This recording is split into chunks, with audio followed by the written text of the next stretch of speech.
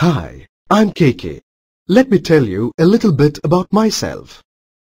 Life doesn't exist without water. Water forms the basic raw material for metabolic processes to happen. Apart from supporting life, water is used for agriculture, industries, drinking, cooking, bathing, and cleaning. You can see how much of the total available water is used for these activities. This lesson is about the management of water and coal resources. At the end of this lesson, you will be able to explain the importance of water resource management, explain various methods of water resource management and their advantages and disadvantages, explain the importance of managing our coal and petroleum resources, list some alternative energy sources that can reduce our dependence on limited coal and petroleum resources, describe your role as an individual in conserving energy derived from limited resources. Water is important for many diverse activities. Let me give you an idea of how much water we actually use for some basic activities. As you can see, our need and use of water is huge. There is so much water available in the world, but only a small fraction of it is usable. This may pose as a challenge. The rainfall pattern in India differs in different geographical regions. Tropical regions receive more rainfall compared to desert regions.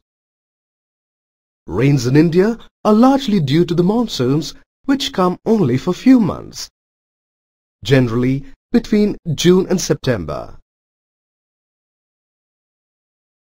To understand water availability better, let's take a look at the water cycle.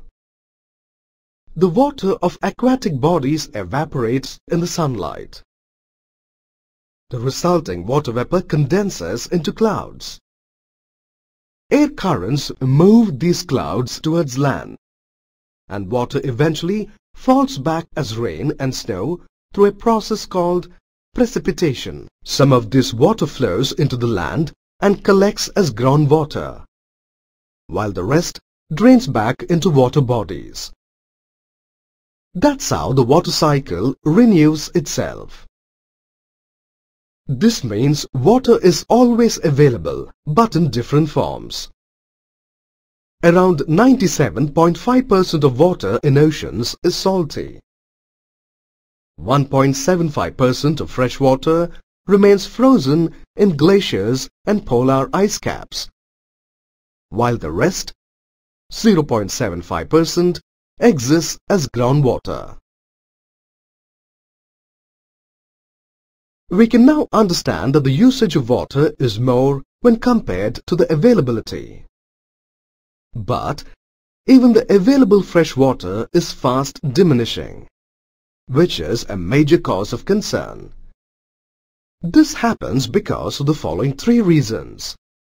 Human activity results in the loss of forest cover, which in turn reduces the amount of water vapor released during evapotranspiration. Deforestation has also reduced the recharging of underground water. Secondly, a lot of water is diverted for high water demanding crops. Lastly, dumping of industrial and urban wastes into lakes and rivers results in water pollution. These factors are even affecting groundwater reserves.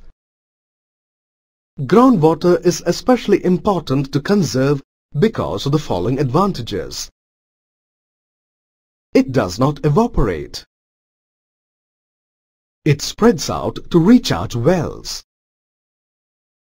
It provides moisture for widespread vegetation.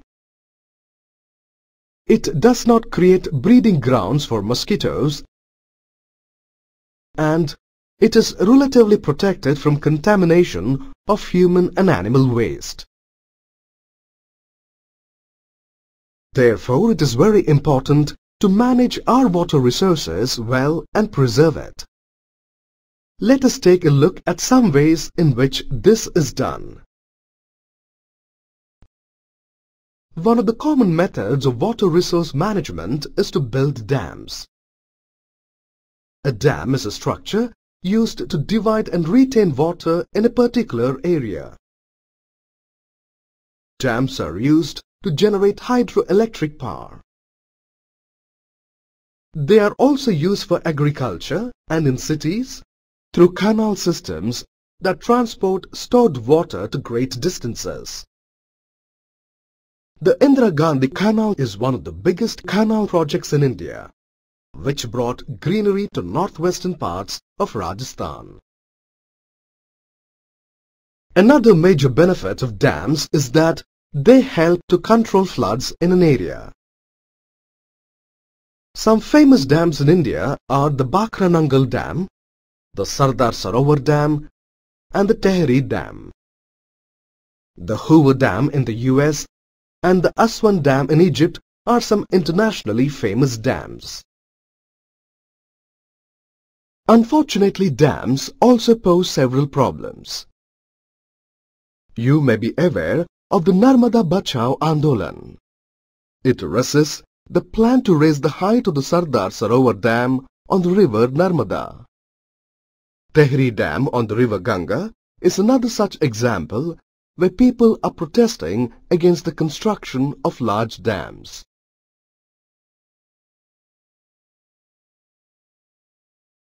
But why the opposition?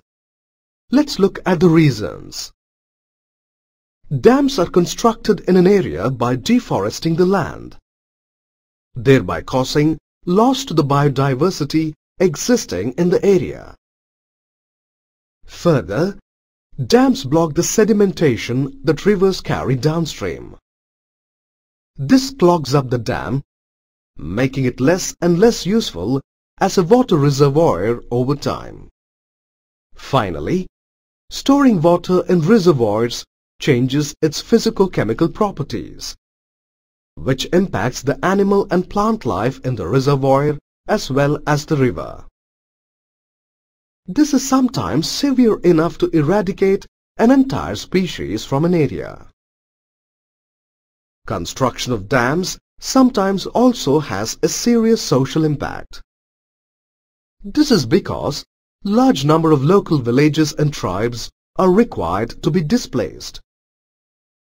They are provided rehabilitation and compensation for their losses, which is often not a fair deal. Finally, construction of dams also poses economic problems. Managing water through dams is very expensive. Unless a dam provides proportionate returns in the form of electricity and water supply, it is not worth spending so much money. So you see, dams have several environmental, social, and economic disadvantages. In fact, before constructing these dams, Indians used several environment-friendly small, local methods like watershed management and water harvesting. Watershed management aims for water conservation in order to increase the biomass production. Water harvesting is an age-old concept in India. Water harvesting techniques are named differently at different places, but the use remains the same. For example, they are called khadins and nadis in Rajasthan, bandharas and tals in Maharashtra, bundis in Madhya Pradesh and Uttar Pradesh, ahars and painis in Bihar, and eris in Tamil Nadu. I can take you on a tour of some of these places. Interested? Let's go. Our first stop is a small village in Himachal Pradesh. Here the locals use a system of kuls. A kul is a system of man-made channels that diverts available water from streams to several villages down the hillsides. The benefit of this system is that it causes no damage to the environment. Also, local people manage the kuls themselves and ensure fair and equitable distribution of the water. Our next stop is Kerala. Local farmers here use a system of kattas or low-cost small check dams that are constructed across small rivulets to store water. These are typically made of stones and mud and are dismantled before the monsoons arrive to prevent flooding. Also, since they are built communally, the water is shared equally by all. Let's now move to Karnataka. I want to tell you about another local water management project that involves networked ponds connected through trenches. Because of the slope of the land, the connected ponds are able to feed into each other and irrigate a large area. This system of ponds transformed the dry land of the area to a place that has water available for more than 9 months in a year. The cropping patterns in the region have changed and the amount of yield per year has increased tremendously. Here's another example from Karnataka. Some villagers in Cbse in northern Karnataka have adopted a simple system of digging trenches on their land to prevent leaching of soil as well as runoff rainwater.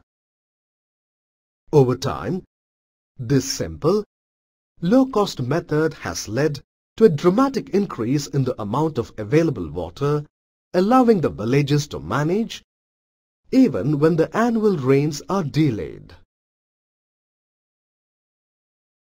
We've talked about a lot of different methods of managing water resources, haven't we?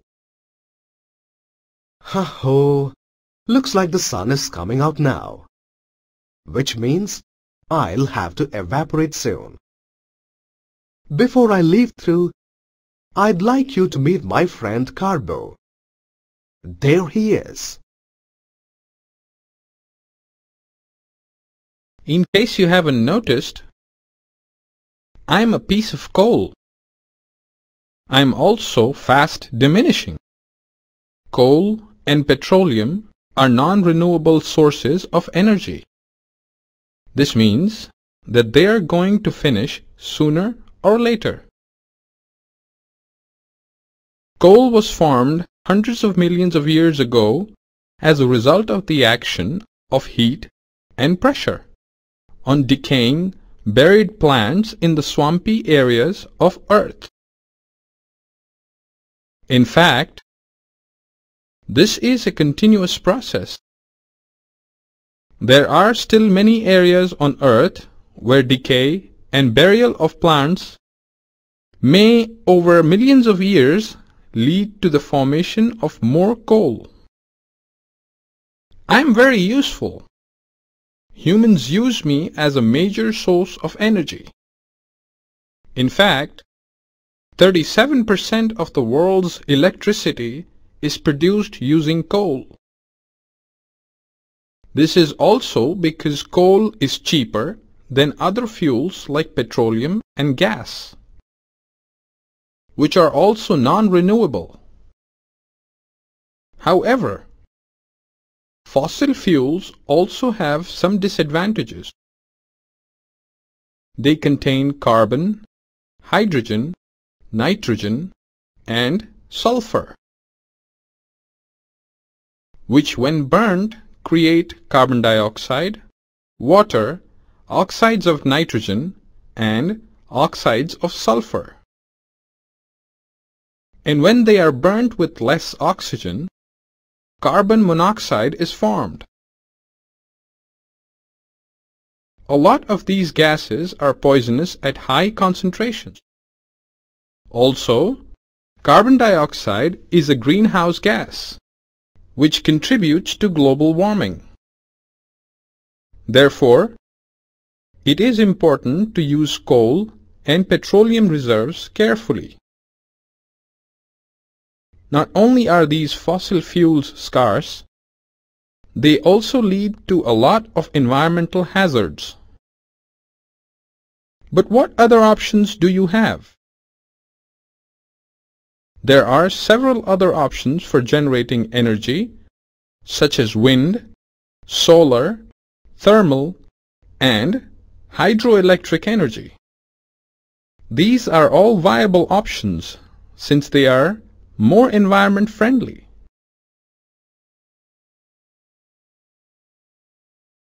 Energy conservation is very important to manage natural resources. Each one of you have a very important role to play in this project of energy conservation. This is because these resources belong to you.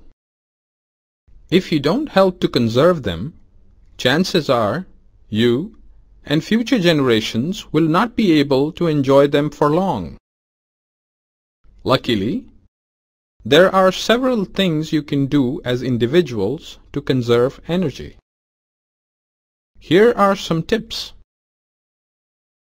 You can make a habit of recycling and reusing things like plastic bags, bottles, jars, etc. You can try to reduce your consumption of electricity. Switch off lights and fans when you're not using them. You can change your light bulbs to CFL bulbs to save the energy used at home. You can reduce your fuel consumption by taking a bus, cycling, or walking. You can plant trees to help give back what you're taking from the environment. Finally, you can also share your knowledge about energy conservation and try to create social awareness. So you see, if you use coal carefully, you might still see me a few hundred years from now. Goodbye.